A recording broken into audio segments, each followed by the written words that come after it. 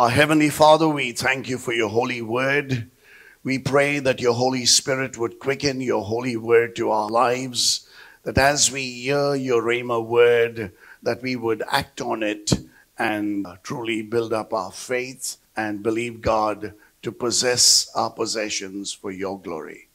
Bless this time. Bless your people, those in person as well as on YouTube, that we would continue to be encouraged and strengthened, edified in your holy word.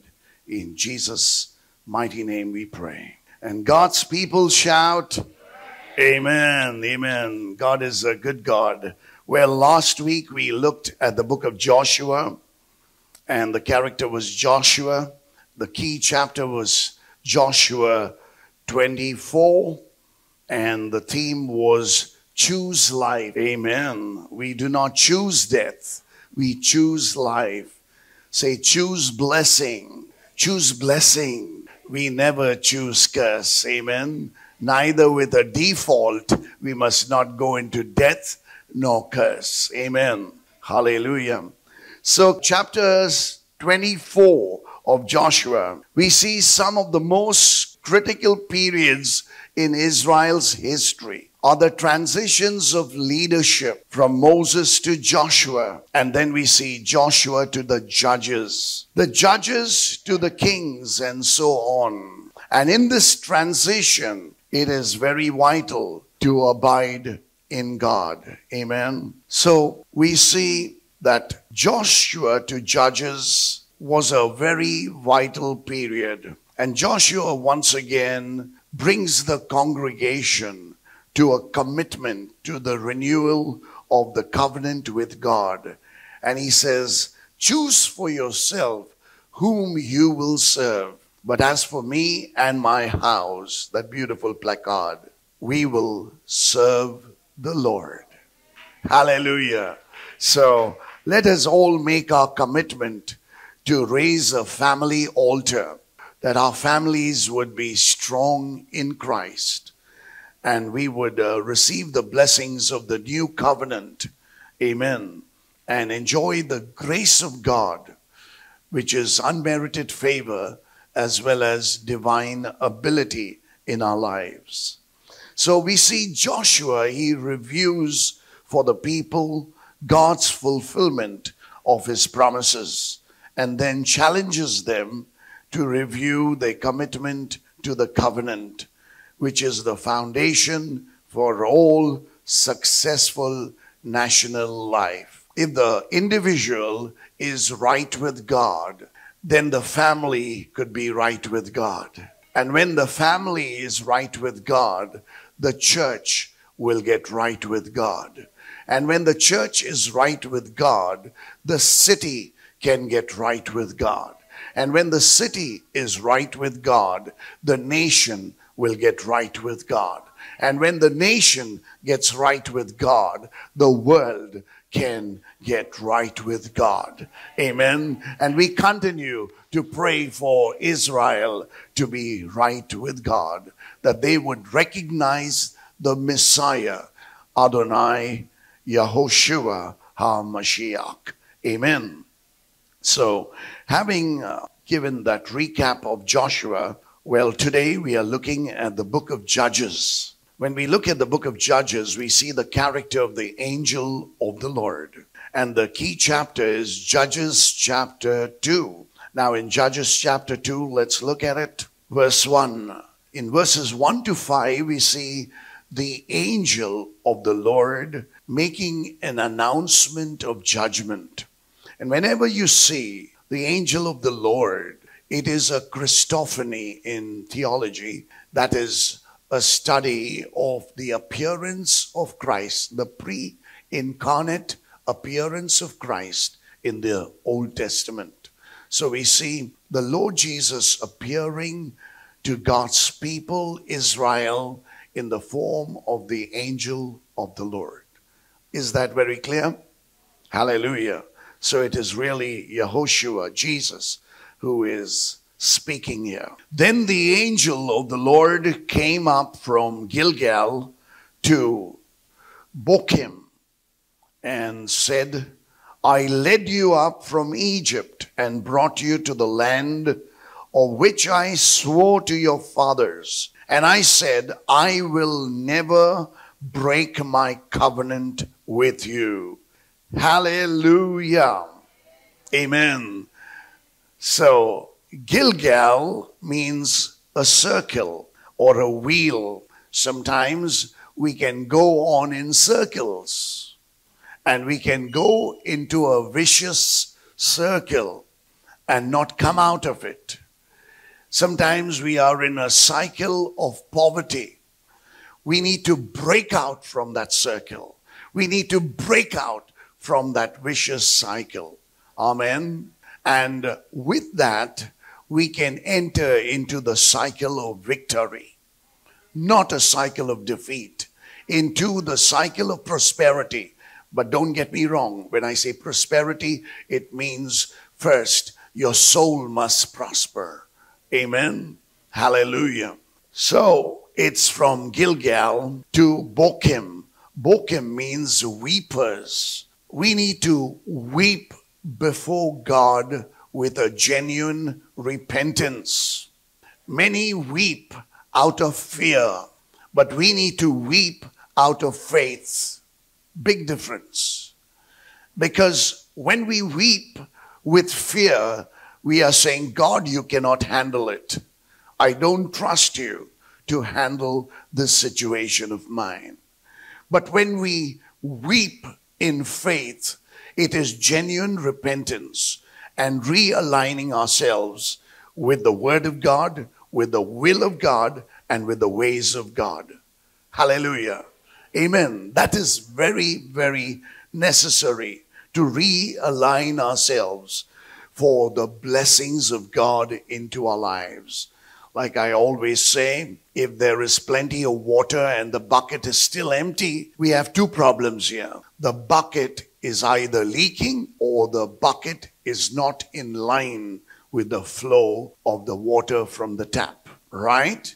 So if we feel we are still empty, we are still weak, we still living defeated lives, we need these two rectifications.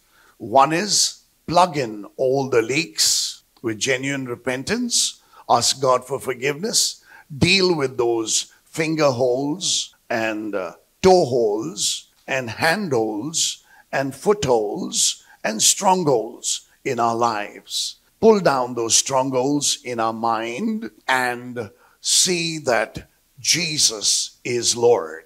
Put on the mind of Christ. Put off the old mind. Amen. So that whole mindset which leads you to defeat must be changed. Hallelujah. The whole mindset that gets you bogged down with a negativity all the time must change. You get rid of that. You forsake it and you put on the mind of Christ. Hallelujah. Therefore, we see even Abraham had to come out of his country, out of his family, out of his house. And then he saw the stars in the sky and he believed God. And that belief, that faith was counted unto him as righteousness. Hallelujah. We are the righteous of the Lord. Amen. Tell your neighbor, looking them into the eye, and say, you are the righteousness of God. But in Christ Jesus, in Christ Jesus, we are the righteousness of God. Not because of our good works, not because we've been good guys or good gals. No, because of his righteousness. Hallelujah. So in Christ, we get covered. Amen. In Christ, we get sanctified. In Christ, we are right with God. Amen. Hallelujah. So the angel of the Lord came up from Gilgal, to Bochim. So when you realize you are in cycles and in a circle, you need to come to the point of weeping. Hallelujah. Weep in repentance before the Lord. I led you from Egypt. Amen. God has led us from the worldly system out into the kingdom of God. Amen. Brought you to the land which I swore to your fathers. Amen. All our faith fathers that have gone by, God has promised to them. Amen. God of Abraham, God of Isaac, God of Jacob, Israel. Hallelujah. Amen. And I said, I will never break my covenant with you. I mean, God is making it explicitly very clear. I will never break my covenant with you. So the sovereign God is a standard that will never change. He's a faithful friend. He's a faithful father, and he is not going to let you down. He's a present help in time of trouble. Hallelujah. He will never leave you nor forsake you. Hallelujah. He is with you. He is in you. Greater is he that is in you than he that is in this world. Hallelujah. So he is a faithful God. Verse 2, and you shall make no covenant with the inhabitants of this land. You shall tear down their altars, but you have not obeyed my voice. Why have you done this? God seems to be talking to his people so personally. Today in the new covenant, the Holy Spirit speaks to our hearts. The voice of God is the Word of God. And the Word of God is the voice of God. The Holy Spirit could speak audibly to you. We do not doubt that. But very often he will speak through his Word and make it very clear. Hallelujah.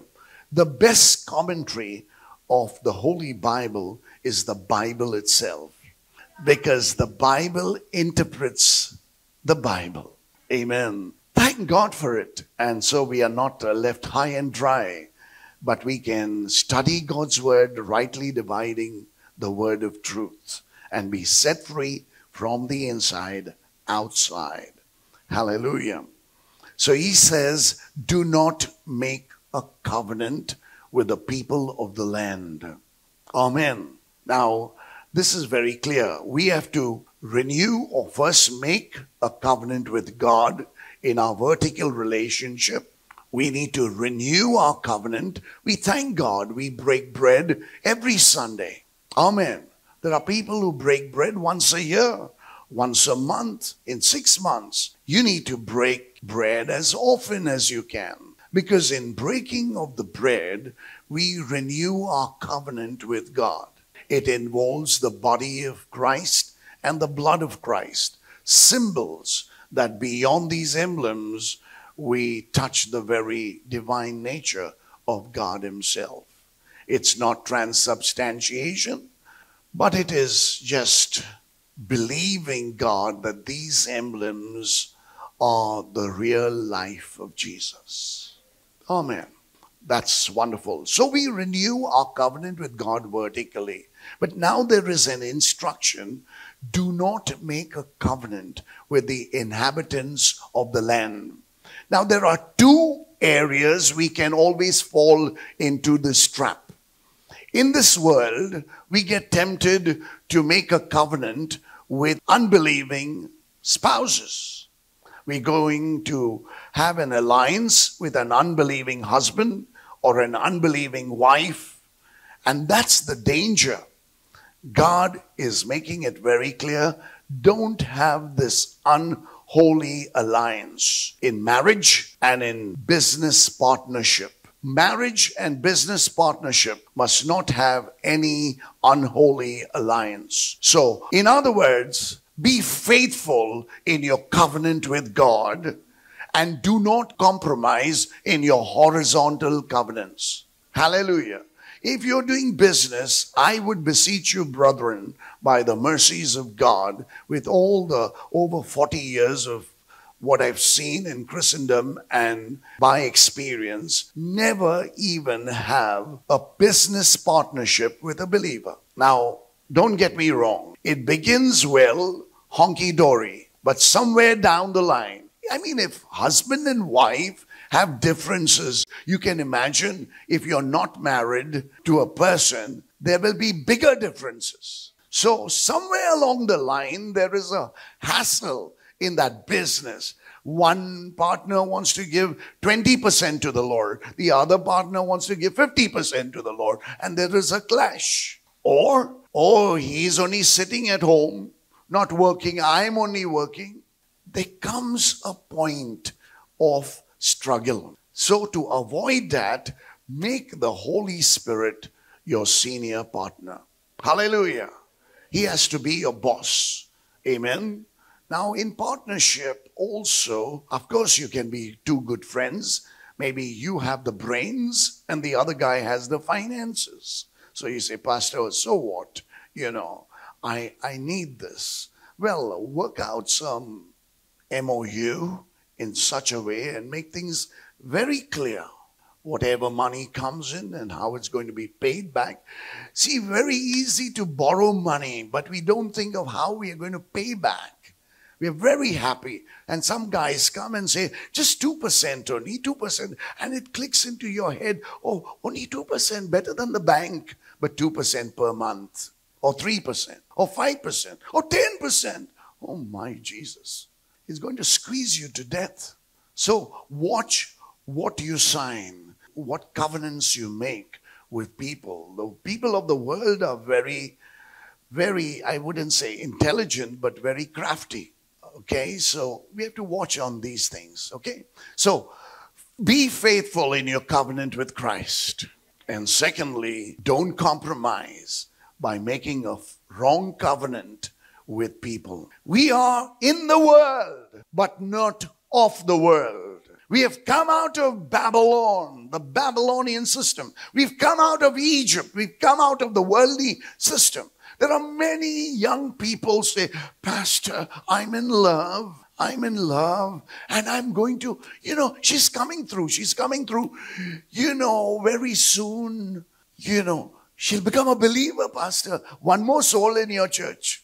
How nice. Yeah, one more soul. But I want to tell you, if you compromise and make this unholy alliance, 99% of the chances are you will become more worldly rather than that spouse becoming godly. It's always the other way around. So please don't fall into a trap. Amen. There's no shortage of girls. There's no shortage of boys. Although everyone seems universally, there's no girls in our church. No boys in our church. That's a universal problem. But I want to say, you look to the Lord and God will open your eyes. And you can do it in the right way. Hallelujah. You can have godly spouses. And don't regret later. Amen. Is that clear? Verse 3, therefore, I also said, I will not drive them out before you, but they shall be thorns in your side. Oh, thorns in your side. And their gods shall be a snare to you. Thorns and snares. Or let's make an alliteration. Thorns and traps. Hallelujah. Amen. I don't want thorns. I don't want traps in my life. Can we say that? I don't want thorns. I don't want traps in my life. Hallelujah. Thank you, Lord. Verse 4. So it was when the angel of the Lord spoke these words to all the children of Israel that the people lifted up their voices and wept. What did they do? They wept. Then they called the name of that place Bochim, which means weepers. And they sacrificed there to the Lord. In a way, thank God, right? But I'm telling you, these were crocodile tears. There was no genuine repentance in that weeping. You see the professional mourners, how they come when people are dead. No one feels like crying, but they are crying. They don't even know the people. And people who have not forgiven them when they are living, they go, oh, and they'll give the full history. You are so good, and all the bouquets will come forth. But when they were living, they never even said sorry or forgive me. So this hypocrisy must get out of our lives. Hallelujah. Come on now. Praise the Lord. Just be clear. The other day we went to Jesu Raj's house, and I was very impressed with him in the sense, I don't want to embarrass him, but he's from the Navy, a civilian, but in the Navy. I mean, we hardly got in. First of all, the whole family, great to see you, Alexander, and the whole family gathered together. They were so happy that the pastor, Pastor Rohit, Pastor Manisha, Brother Darrell was there. Actually, Brother Darrell's friends. And it's so nice. He began talking, and I just felt this man loves God. This man is not pretending. This man is speaking from the heart. This man is speaking from the purity of his heart. I was amazed. I was touched. In a few minutes, he told us his life story. And he laid his heart bare about his commitment to Christ and the family's commitment to Christ and the family's commitment to the local church. He made it absolutely clear. I want my son Benner to be functioning fully. You know what I mean? That's commitment. Sometimes you can spend time with people the whole day and say, chill out, and yet you've not known them because they are big dodgers. They will not come to the point. They have never spoken from their hearts. It's all frivolous and very superficial and very artificial. It's plastic relationship, cosmetic relationship. Come on. God, once upon a time, we may have been doing that. But once you come to Christ and into the house of the Lord, no cosmetic relationships. Be real. Let your yes be yes and your no be no. Be a joyful people, not a sad, depressed people, because then you become a target of the devil. I count it all joy when I face fiery trials, because the joy of the Lord will be your strength in difficult times. You will not go down. I refused to get down when Bella passed away. I said, devil, you're a liar.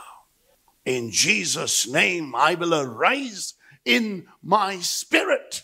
Bless the Lord, O my soul, and all that is within me. Bless his holy name. Bless the Lord, O my soul, and hey, my soul, forget not all his benefits of salvation, of deliverance, of healing, of blessing, all provisions and protection, all that comes from you. Thank you, Jesus. Hallelujah. I refuse to be depressed. I connect with the anointing of joy. Hallelujah. Hallelujah. Amen. And when you connect with the anointing of joy, you will always be strong in the Lord. It's like building your immunity. No matter what virus comes your way, you are an overcomer. Hallelujah. Praise be to God. That inner strength must be like a steel wire. It bends, but it doesn't break. Hallelujah. So, beloved, don't be cosmetic in your relationships. Don't compromise in your relationships. Be real. Come on. Hallelujah. So I really appreciated that kind of heart sharing. And then we ended with saying, let's have a cell church here. And they were praying about it. They were praying about it. They wanted to have a cell church. Said, we're going to have it there. Hallelujah. The blessings will flow. Raise the altar. Hallelujah. Two things in the Bible. You see milestones. They're bringing rocks and making a heap of rocks. Hallelujah.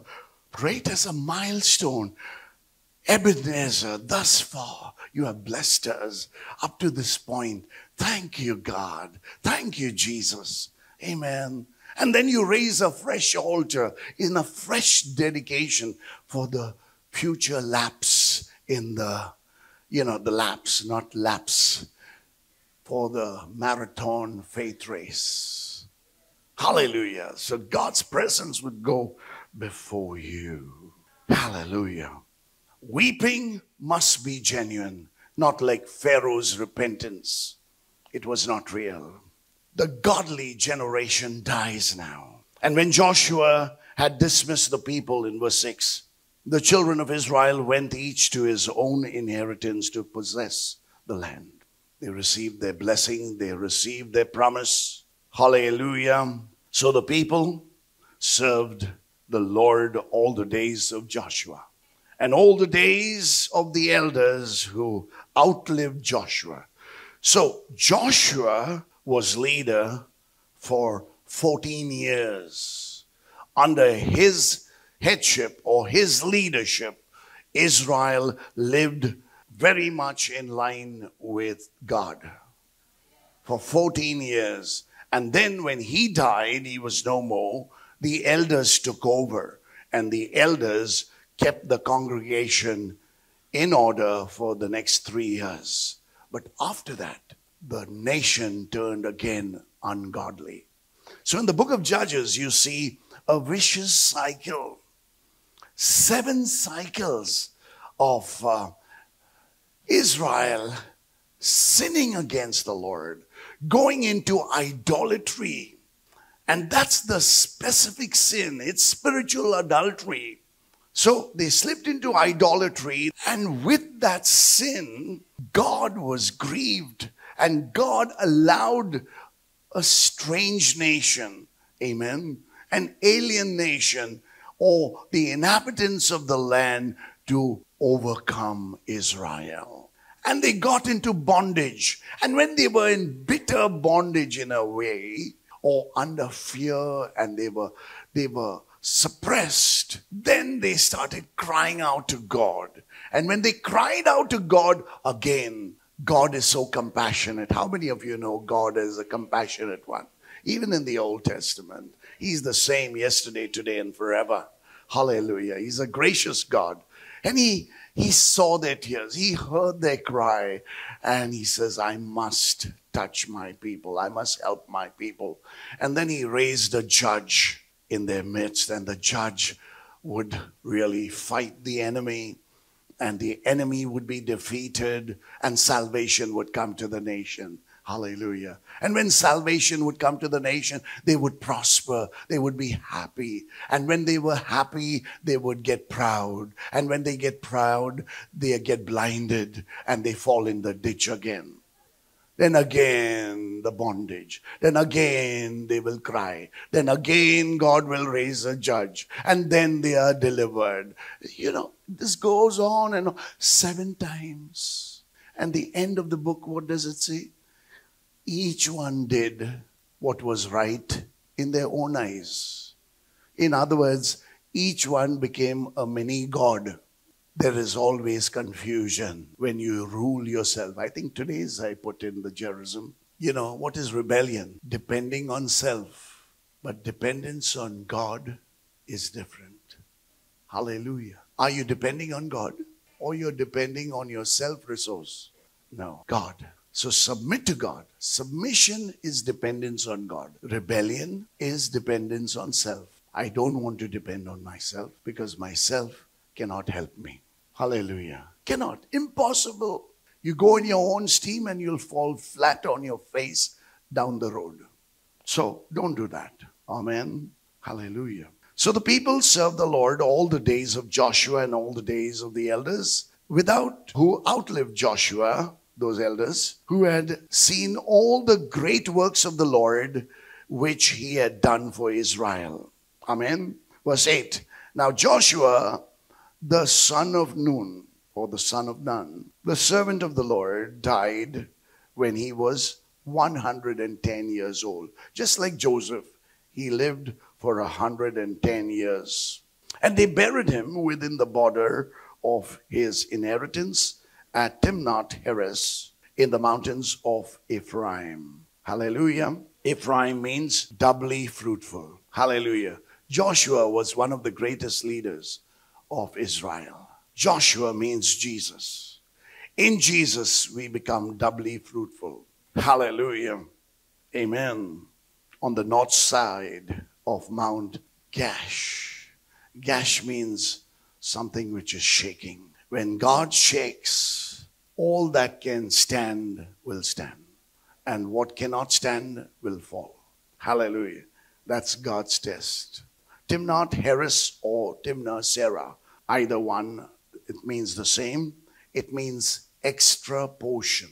So in Jesus, we will always have that extra portion. Hallelujah. Joshua was buried there. Hallelujah. In Jesus' death and burial, all the old is gone. He's resurrected in the newness of life. You have risen with Christ. Not only crucified with Christ, buried with Christ, risen with Christ, ascended with Christ, exalted with Christ, seated with Christ, and you're coming back with Christ. Hallelujah. Isn't that wonderful partnership? Amen. This generation never knew the works of God. Verse 10, when all that generation had been gathered to their fathers, another generation arose after them who did not know the Lord nor the work which he had done for Israel. Parents have worked hard, they've struggled. Many children are born with the spoon in the mouth. Arey, I want a bigger house. They forgot that their parents were in chawls. The parents were in slums. They had very difficult days. They've come up the hard way. And you want all the luxuries of life, and you twist your nose, you turn your head with such pride. How can that be? This generation which came up did not know God. They were a godless generation. They never saw the works of God. Can you imagine? It was like an atheistic generation in Israel. The godly generation dies and a new generation arises. And then the judgment of God is described. Then the children of Israel did evil in the sight of the Lord and served the Baals. And they forsook the Lord God of their fathers. Instead of forsaking the false gods, instead of forsaking idolatry and being faithful to God, they've been faithful to their idols and they forsook God. Just the opposite. My Jesus, who had brought them out of the land of Egypt, and they followed other gods from among the gods of the people who were all around them. You saw, they got worldly. They never made the other people godly. They became worldly. And they bowed down to them, and they provoked the Lord to anger. They forsook the Lord and served Baal and Ashtoreths. Baal and Ashtoreth are a coupled idol. And that is why when you have a male and female, there is immorality. The result is immorality. So, idolatry will always lead to immorality. It is spiritual adultery. They forsook the Lord and they went into alliance with false gods. And the anger of the Lord was hot against Israel, so he delivered them into the hands of plunderers and who despoiled them. And he sold them into the hands of the enemies all around so that they could no longer stand before their enemies. Okay. Wherever they went out, the hand of the Lord was against them for calamity, as the Lord had said, and as the Lord had sworn to them, and they were greatly distressed. I want to say, everyone talks about, doctors talk about you. We all talk about it. We give people gyan, we give them knowledge. Hey, don't get stressed. Take it cool. Don't be stressed, right? But everyone needs stress. Otherwise, you are not activated. Hello. Don't be distressed. You can be stressed. The best will come out of you. But don't be distressed. Distress will lead to depression. and it will bring weakness, and it will bring you defeat. But stress, the right amount of stress, will lift you up. Hello? So don't say, take it cool, take it. Don't take stress. You have to take stress, man. Otherwise, you'll be an irresponsible person. You get it? The stress must not turn into distress. This is what the Lord showed me last night as I was preparing. Hey, man, really, that's the truth. The truth about God's word. Tell your neighbor, come on, don't be distressed. Now change your vocabulary, okay? Don't say don't be stressed.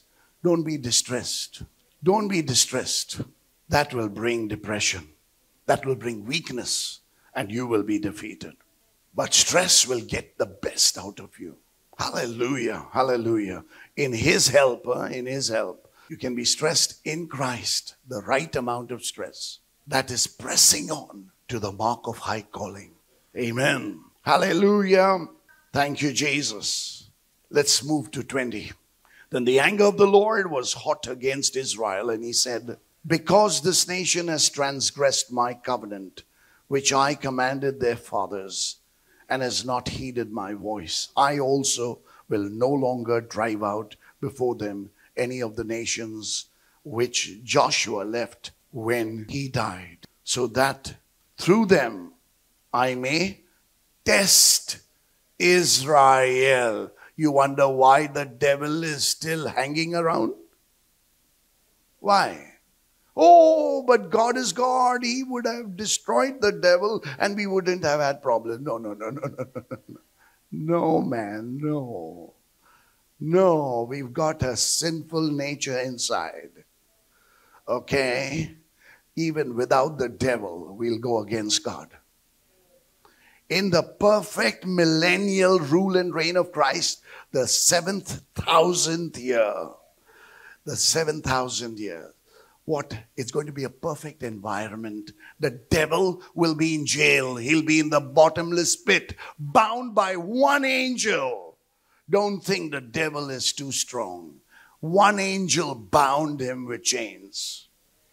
Hallelujah. Put him into the bottomless pit. And I tell you, the whole world went to worship God in Mount Zion, in Jerusalem. And anyone who doesn't go to worship God will not have rain. Yes, there is no blessing when there is no worship. And what is worship? Not only singing song, that is only part of it. Worship is all that we do on Sunday is worship. And then whatever you do throughout the week is worship. Worship leads to work. Work is not worship. But worship leads to work. Hallelujah. Otherwise it will be dead works. Hallelujah. It's very important to know that we need to be attuned with God. I also will no longer drive out. So the devil is hanging around. And then at the end of, you know what the parable says? It says, don't worry. Don't remove those weeds from the tares and the weeds and all that from the wheat. Let it be. Let it grow. Baad mein dekhega. The real fruit. What is weeds and what is wheat? Got it? Now, God is not mocked. Whatsoever man is going to sow, that he is going to reap. Now, at the end of the millennial rule and reign, the Lord releases this guy on bail. Who? The dragon, Satan. He's released on bail, and the slimy character, the serpent, he will stir up the nations. Then you come to know which are the goat nations and which are the sheep nations. And then they are finally defeated. Rebellion in the camp. Rebellion in the world. In spite of a perfect environment, the devil was used to expose his own deeds. To expose those who were not true believers in Christ in the millennium. So now you know why the devil is still around, hanging around, to test you. What material you are made up of. Unless you are tested, all these fellows, Tatas, Birlas, all these industries, every product is tested. Only when it is tested will it be sent into the market. Hallelujah. Any factory for that matter. Right now it is apprenticeship before the coming of the Lord. Before rapture takes place, it's apprenticeship. Are you faithful in your apprenticeship? My brother joined Voltas, my Jesus, soon after school in those days. He became an apprentice. He used to leave 5:30 in the morning and come back at 10. When we were sleeping, he used to leave for work. When we are sleeping, he used to return. And he retired in Voltas. He was in charge of the R&D, research and development, the Tata Group, captain of the tug-of-war team and whatever, gold medalist from JRD Tata. All those things. But he was committed to this one company. My other brother committed to one company, Bank of Baroda. They played hockey, football for the bank. So commitment in this apprenticeship, I tell you, be faithful. The testings are going on. This life is not a honky-dory life. In Christ, it's difficult. But outside Christ, it is hopeless. So, pull up our socks and remember, it is testing time. It is testing time to get your material strong, ready to live for eternity with brand new bodies, resurrected bodies. I'm going to stop here now. Shall we pray? Our Heavenly Father, we thank you once again for your love and goodness in our lives. Thank you for your precious people. Lord, whatever struggles we have in our hearts, we give them to you. Lord, intervene, please. We know that we have been crucified with you. We've been buried with you. Our old natures buried, dead, and now we arise with newness in our lives. Help us, O God, to walk in victory, led by the Spirit, walking in the Spirit and living in the Spirit and not fulfilling the lust of the flesh. Lord Jesus, people of God, repeat after me. Lord Jesus, I renew my covenant of faithfulness with you. You will never leave me nor forsake me. By your grace, I never want to leave you. I will always be with you, faithful, abiding in you, and your word abiding in me. And in this world, I will walk circumspectly. I will not make unholy alliances. I will not compromise with the world. In Jesus' name I pray. Amen. God bless you. A big hand to the Lord.